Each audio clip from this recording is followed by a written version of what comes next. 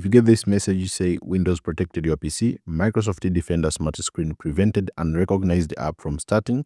Running this app might put your PC at risk.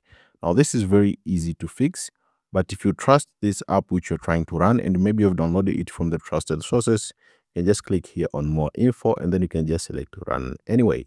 Or if you don't trust it, just select here don't run and delete that file. But if you trust it, just select here and select to run anyway. Or you can just search here for Windows Security.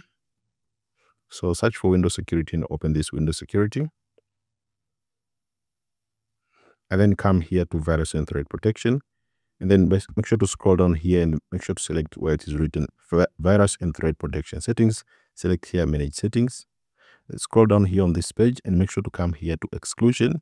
So add or remove exclusion. I'll select here add or remove exclusion and make sure to add exclusion for that folder. So I'll select here folder and make sure to go to your folder where it's located. Now my folder is located here, which is this one. So I'll just add this folder as exclusion, select it and make sure to select folder, and this folder will be added as an exclusion. Okay, just which is the easiest one. Just how you can fix this problem is very easy. Just make sure to run this file.